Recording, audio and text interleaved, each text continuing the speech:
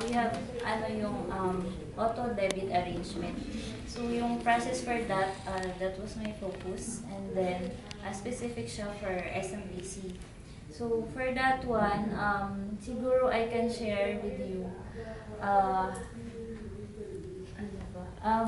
to start your project immediately. Kasi medyo mahirap, syempre, i-recall mo pa yung tinuro ni Sir from way back ilang years ago.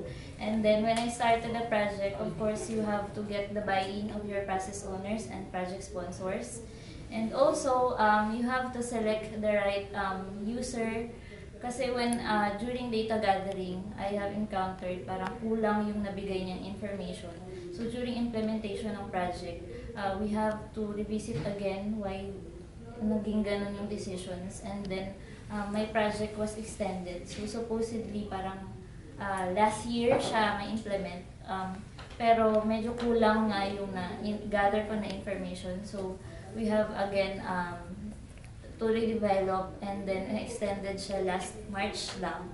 So, ayun. And then, also I can share with you is to familiarize yung tools na binigay, especially yung Minitab. And also, once you have used it, of course, to know how to analyze. Kasi once you have used the tool, of course, ito yung output. So, paano yun? How to explain on that one?